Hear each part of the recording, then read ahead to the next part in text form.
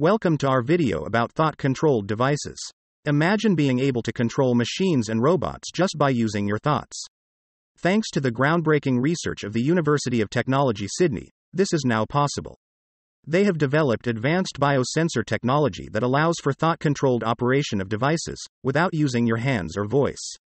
The system uses graphene sensors placed on the back of the scalp to detect brainwaves from the visual cortex.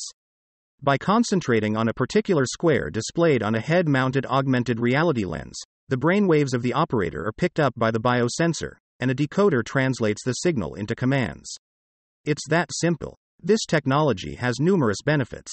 It eliminates the need for interfaces such as consoles, keyboards, touchscreens, and hand gesture recognition, making hands-free, voice-free operation possible anytime, anywhere.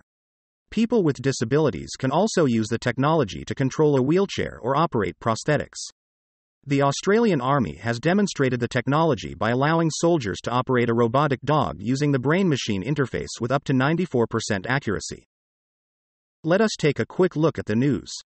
I'll be honest, it kind of freaked the team out.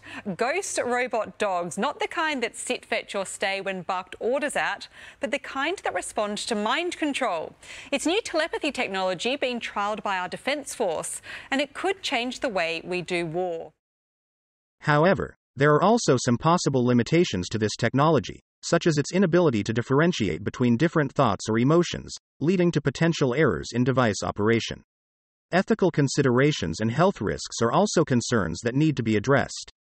Overall, the development of thought-controlled devices is groundbreaking and has the potential to revolutionize how we operate machines and robots.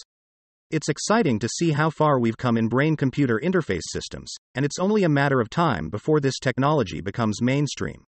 Thank you for watching.